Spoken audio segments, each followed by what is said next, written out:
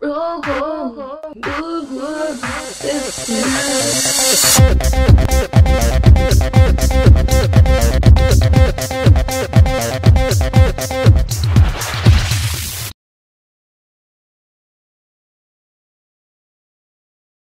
it's Rosa59 here. Today I'm going to show you guys how to build this RGB or LED shadow box. And don't forget, you can download a free set of plans to build one of these for yourself. To make your LED shadow box, what we're going to do is start with the backs first. I'm just using leftover cedar boards, or fence boards, I guess you could say. They're about 5/8 thick. And both edges are round overs. And what we want to do is we want to get rid of that one edge so we can start with a square piece. So I already did that on this edge on the table saw. I got rid of one of the edges so it's nice and square. And then what we want to do is we want to rip it down to 4 inches in width, which you'll get something that looks like this. Now we want to clean up one of the edges, so I'm just going to cut a little bit off. That way that end is nice and square. You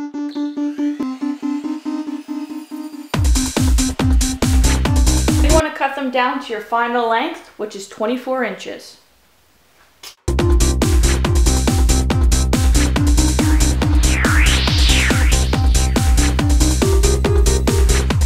Just laid out the marks before I went ahead and drilled my holes with a pocket joinery jig by Craig. And so I did 4 inches in and then 12 inches in. And what I did was I only did it on the 2 out of the 3, so just the 2 on the ends. I drilled the holes, so you should have 6 holes in total. And I'm just going to use some wood glue and put it together. I'm just using 1¼ inch screws, and just got my last one here to put in. I'm just using a clamp to hold everything in place.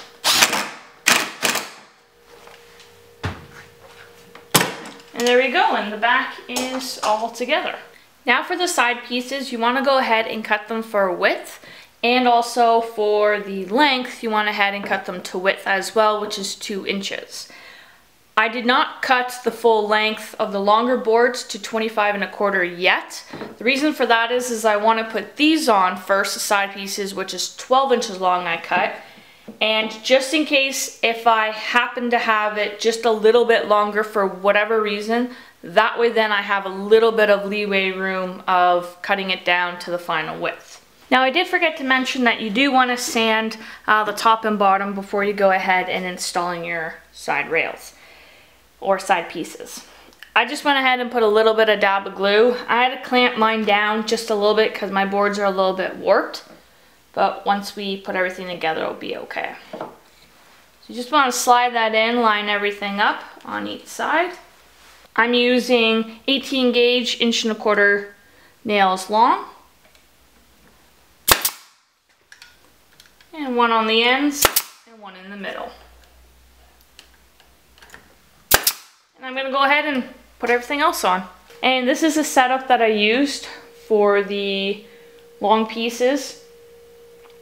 I just lined up one edge, made a mark, cut it at the saw, and then went ahead, add some glue, and then nailed it up the same way that I did the other side pieces. Now we're ready to cut out our image. As I provided with the free plans, you just want to attach them all together. And this is the sunset that we're going to be doing. And what I did was to transfer it on my wood. I just used some carbon paper. I just spread it all out and then put the image on top, lined it up from the bottom line here because I'm doing the mountain, and then took my pencil and then traced it all out, which I am left with this, and then all this here will be all cut out. And the material that I'm using is just 3/16 plywood. It's actually used more for your flooring. I'll show you on the back here, you can tell it's got all the X's, but won't matter because we're not going to see it. But it's just a little bit thicker than 1/8 inch, and it's less than 1/4 because I think with 1/4 it might be too big because we're going to end up layering them up. So I don't want it too thick.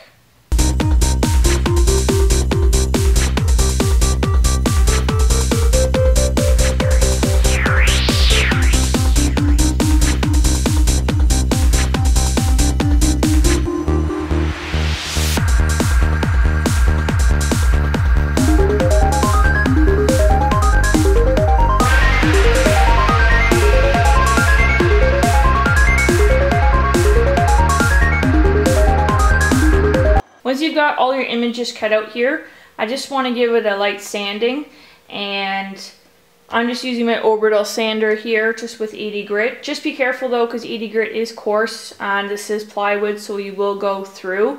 But you don't want to spend a whole lot of time. All you're doing is just taking the burrs off from the bandsaw, which that's what you see here.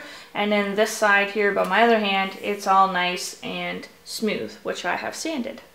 To make the 3D effect, what we're going to be using is paint sticks.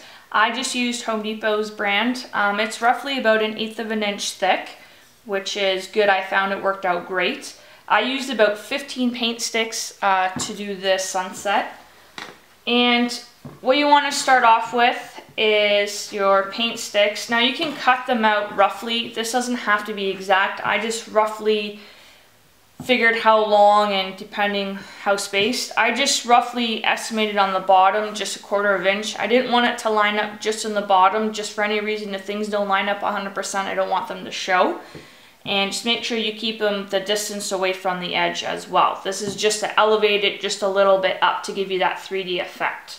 So this was with the sun that I did. And I just used my air nailer, just a 23 gauge pin nailer, 1/2 inch long. The only thing is the nails did go through, but you just cut the back off, and I'll show you how to do the palm tree in just a minute. I'll show you how to do it. And then for the mountain part here, just was a little bit more trickier because we want to elevate it just a lot more. And this one I ended up using, I'll kind of show it this way, I ended up using one paint stick, then the same plywood for the mountain I put in between here, and then another paint stick, and then glued them together and then nailed them all together. And I was going to leave it kind of like this, but I'm debating because it kind of looks kind of spacious out here. So what I ended up doing was I had some scrap plywood left over, and I just made 2 of these exactly the same. And I believe it was roughly 4 inches and 3/8 in width. You can change your width depending how short or how long you want it, depending how high you want the sun to be to the top. And I just did 2 of these exactly the same, like I said, and then just use 4 paint sticks on each side. And that kind of just gives it the effect. Now, I also did the grain direction, if you notice, a different way, and the reason for that is because when you paint it, if the grain happens to show through a bit, it kind of gives it just a little bit of better effect, because water obviously would be going this direction, and your mountains and your grass kind of look like they're going upwards a bit. So I thought that kind of looked a little bit better than just leaving it plain. So for the palm tree, the top part, I added 3 pieces of just the regular ply here, and then just a paint stick on top. And then on the bottom, I added a smaller piece just in the corner here. And then I just glued this one down here. And I let it sit for a couple minutes. I found that was easier before I stapled it in. I found that way it just didn't move so much on me. So I just feel at the bottom where I need to put it, and then I just move my hands and just staple it in.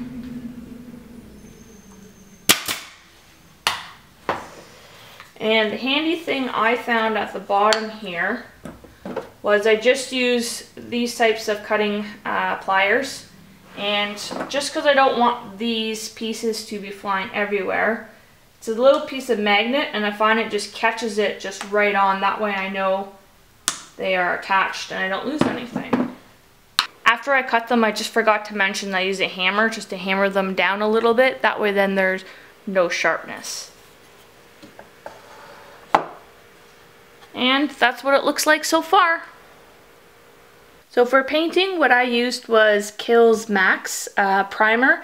I did 1 coat of that, and once that was dry, I went ahead and used Bare Alkyd Semi-Gloss, and I did 2 coats of that. To attach the back pieces, what we're going to do is I'm using my pin nailer, again 23 gauge, 1 inch long, and also I was using 3/4 inch long nails. And I already put the sun, the mountain, and then the 2 water pieces I installed already. And I'll just show you how I'm going to install the palm tree here, and all I did was I added some glue. I used Well-Bond glue, just because I don't think wood glue necessarily would stick to this because I have a painted surface. So I know this is kind of like a more heavier type glue, and I just put some green tape in the areas, and the reason for that is so when I staple it in, it will be easier to take some white putty, and that's what I do here. I'm just taking some white putty, and that way then you don't get it all over your project. Just easier just to fill it in, and then you can just lift it up and then just paint in that area instead of getting putty all over one big area. So I'm just going to go ahead and finish puttying up and everything, and then I'll probably take some paint and just touch up in those little areas. Now for adding the trim around, I'm just going to add just a little bead of glue on here, and also just a little bit in the corners here. And now you want to go ahead and use your pin nailer again. I'm using about 1 inch long, and I'm just going to staple one in here. Make sure your ends are flush. One in the middle.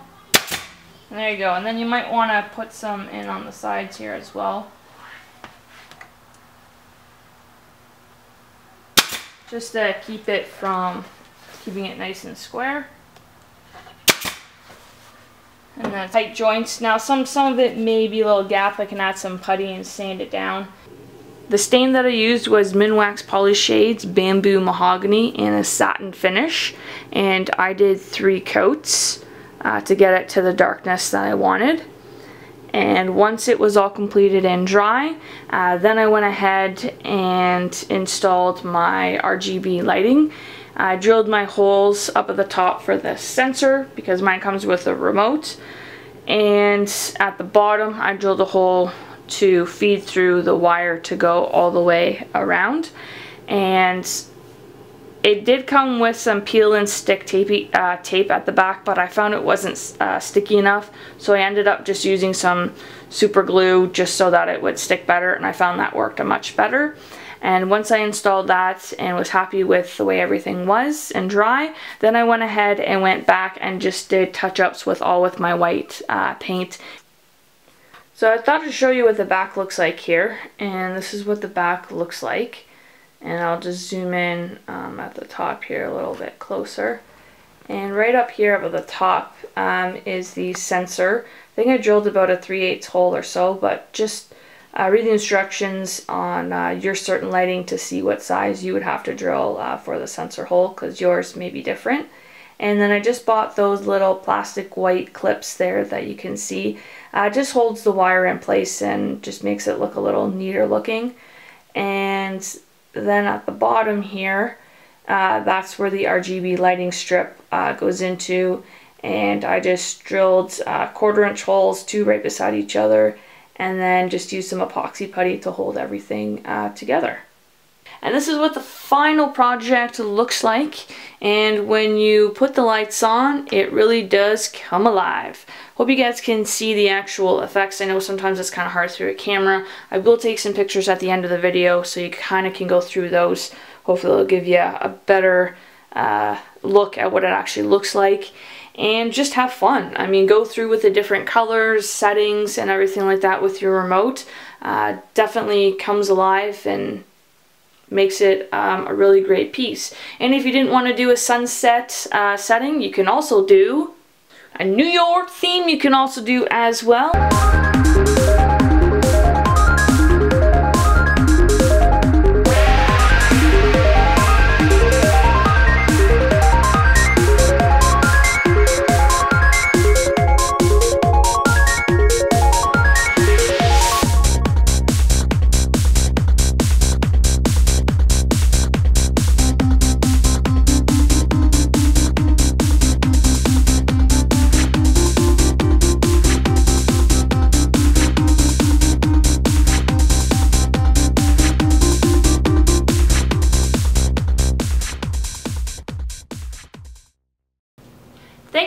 by my channel and go to the video description link below for free plans. Don't forget to comment on this video. If you would like to see more of these videos, please subscribe to my channel.